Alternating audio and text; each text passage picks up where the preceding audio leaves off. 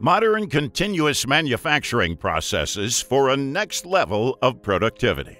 To know the modern continuous manufacturing process for the next level of productivity, keep watching. Number 4. How pencils are made in a factory. A pencil is a writing or drawing tool made of a small, solid pigment core enclosed in a protective case that protects the core from breaking or leaving marks on the user's hand. The pencil's lead is made of finely chopped graphite and clay powders. Before mixing, the two ingredients are cleansed of foreign matter and dried in a way that produces huge square cakes. After the cakes have completely dried, the graphite and clay squares are combined with water. The amount of clay added to the graphite is determined by the desired pencil hardness, and the time spent grinding the combination defines the lead quality. After that, the mixture is formed into long spaghetti-like strings, straightened, dried, chopped, and tempered in a kiln. The resulting strings are soaked in oil or molten wax, which seeps into the material's small pores and enables the pencil to write smoothly. The clay threads are put into the grooves of a juniper or incense cedar board with multiple lengthy parallel grooves. Another groove plank is attached on top, and the entire structure is sliced into individual pencils before being polished or painted. Once it moves to the painting process, the wood is dipped into the required color to give it a perfect look. After that, once the pencils are dried and polished, they move forward to the packaging section, where different piles of pencils are packed in a box. Number 3. Tennis balls manufacturing process. A tennis ball needs far more than braided wool felt. A tennis ball necessitates precise specifications and plenty of adhesives and heat. The rubber compound is made in 3 days, and then steel rollers knead and thin it before machinery heat and cut it into portions. After that, the slugs are shaped into half shells. The first of 3 curing stages hardens the slugs into half shells, which Dylan refers to as the ground rules for manufacturing a tennis ball. Under 160 kilograms pressure, the molds reach 316 degrees Fahrenheit in 90 seconds. The half-shell seams are rubbed with a fine 80 to 120 grit sandpaper to prepare them for shaping into a solid core. The seam is additionally treated with adhesive. The half-shells are loaded into molds and pressed together to form a core. At this point, 18 pounds per square inch pressurized air enters the chamber. The compressed air is trapped, and the glue is cured over an 8-minute procedure that warms and cools the core. When 120 cores are dropped into a drum at a time, the sidewalls function as sandpaper, and a 36 grit sandpaper disc at the drum's bottom rotates and agitates the cores. The drum process roughens the surface, allowing the adhesive to adhere strongly to the core. Then an automated cutting machine cuts felt sheets 8 feet wide and 230 feet long into panels, initially termed dog bones due to their form. After stacking, the felt is dipped in a yellow vat of glue, which helps it stick to the core while also acting as the seams. A specifically built ball covering machine adheres the 2 felt panels to the core with adhesive on the core and the back of the felt.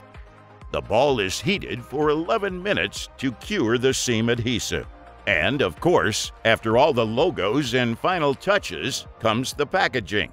The balls are piled in a plastic bottle to make things look just right. Number 2. Vacuum forming technology. One of the oldest and most used ways of processing plastic materials is thermoforming, often known as vacuum forming. Vacuum-produced items may be found all around us and play an important role in our everyday lives. The procedure entails softening a plastic sheet and stretching it over a mold. A vacuum is used to pull the sheet into the mold. After that, the sheet is evacuated from the mold. In its evolved version, the vacuum forming process employs complex pneumatic, hydraulic, and thermal controls, allowing for greater production rates and more detailed vacuum-formed products. The plastic must be allowed to cool once it has been made before it can be released. If the component is released too soon, the molding will distort, resulting in a rejected part. Fans are installed and started after the component is manufactured to accelerate the cooling cycle. A spray mist alternative is also available, which involves attaching nozzles to the fans and directing a thin mist of cold water over the sheet. In combination with the fans, this can accelerate the cooling cycle by up to 30%.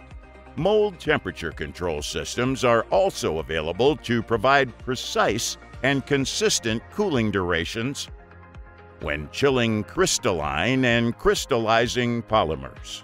Number 1. Produce thermoplastic with modern machines. AMUT has a strong reputation among manufacturers of thermoplastic material extrusion facilities and is a point of reference for everyone in the industry.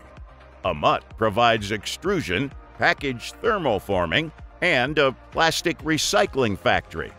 AMUT goes beyond the limits of mass production with a range of more than 80 extruder models accessible, delivering extruders built to meet any application and tailored according to production needs to achieve great performance at low pricing. The firm always works out and covers the design, research, and development of the fundamental parts such as drive gears, extrusion screws, and barrels. AMUT has created a new compact extrusion die and an extruder to manufacture polyethylene pipes in large facilities. This is an extrusion line for manufacturing PE 100 pipes with large dimensions, a maximum exterior diameter of 1,000 millimeters, and an hourly output of 1,200 kilograms. They created a small extrusion die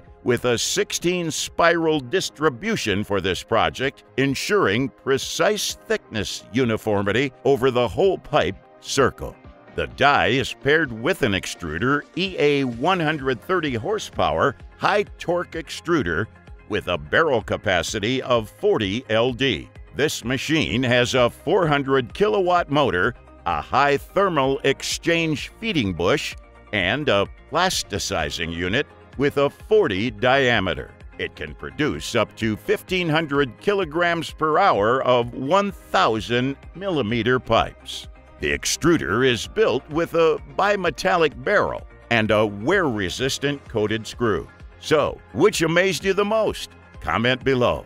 If you enjoyed the video, make sure to hit the like, share, and subscribe button. Thanks for watching.